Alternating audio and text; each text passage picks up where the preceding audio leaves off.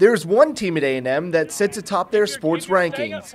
It's not football, it's not soccer, it's the Aggie Quidditch team, who are voted by other Quidditch muggles as the best team in all of the land by A&M Quidditch and the International Quidditch Association. The sport was started at Middlebury College in 2005 from the imaginary game played in the Harry Potter series, and has since grown to field 300 teams across the country.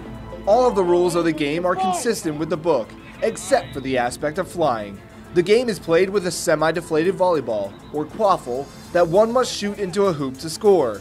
But while one tries to score, they must avoid being thrown out by one of the opposing beaters. People may think this is just a fairy tale sport, but it's more physically demanding than you could ever imagine. A lot of people think that we're just some kind of nerdy Harry Potter club, but we're actually like physically tackling each other. We get bruises and all sorts of injuries, and we compete against other schools, and it's a sport. Quidditch can not also be tough physically, but it is a combination of many sports in one. Rugby. Basketball aspect with spreading the floor, and the kind of movement that beaters do is a lot more like dodgeball. A&M has been quite competitive in the sport, recently winning the Wolfpack Classic in New Orleans. But that one dreaded school out west has been their biggest obstacle of a World Cup championship, losing to them this past April. This year's team still remembers that loss vividly, which reminds them to stay humble.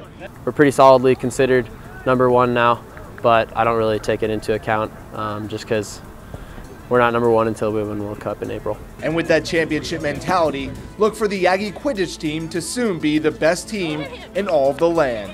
Reporting from College Station, Mike McCoy, ABC 40 Sports. All right, I can go, man, I can go. Yeah, I got you wet. Hey, sir.